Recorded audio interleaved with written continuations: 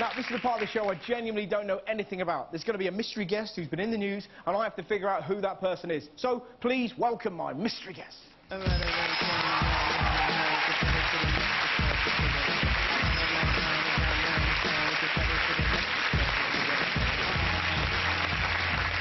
Hello, how are you? Oh, shit. Thanks, man. Hello, nice to meet you. I'm Russell. What's your name? My name's Colin Furze. Colin, excellent. Colin Furze.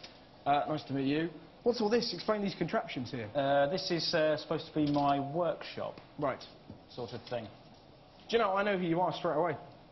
Literally, I know exactly who you are. You're the James Bond guy, aren't you? I am, yes. Fucking right. I'm not here for that. Oh, right, OK. So there's another reason. But last year, didn't you invent a motorbike that fires... Did you explain to everyone what it did? I thought it'd be a good idea to put a... Oh, I know what it is! I know why you're in the news! I know why you're in the news, and it's a pleasure to meet you. This man, correct me if I'm wrong, made a shop mobility scooter go at 69 miles an hour. Exactly. What a thing to do! I can show it if you want. Have you got it here? I certainly have. Oh, great, let's have a look. You had me at disability scooter. Colin, bring out the beast! Wait a minute, we're having a technical problem.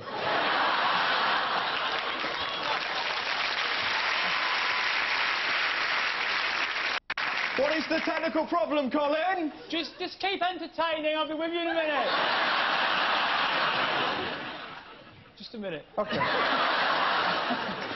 It's like a live version of Wallace and Gromit.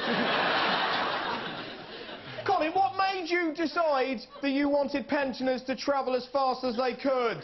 I don't know. Colin, have you ever made love on your shop mobility scooter? But there's a first for everything.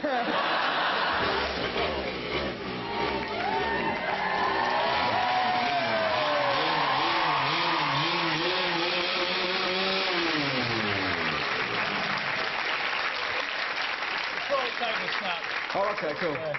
So is it broken now? Well, sort of, yeah. But can I have a go on it? Is that allowed? You can sit on it, yeah. But I actually want to... I want to go fast. You want to...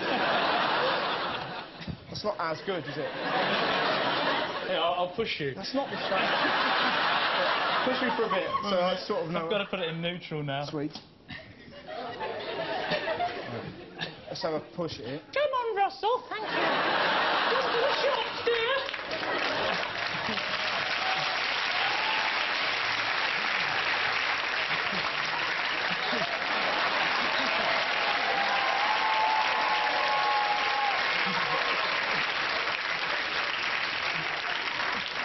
Oh, I'll tell you what, mate, that feels good. No, we do actually have some video of this working, I do believe, to kind of rescue my reputation. OK, let's have a look at that.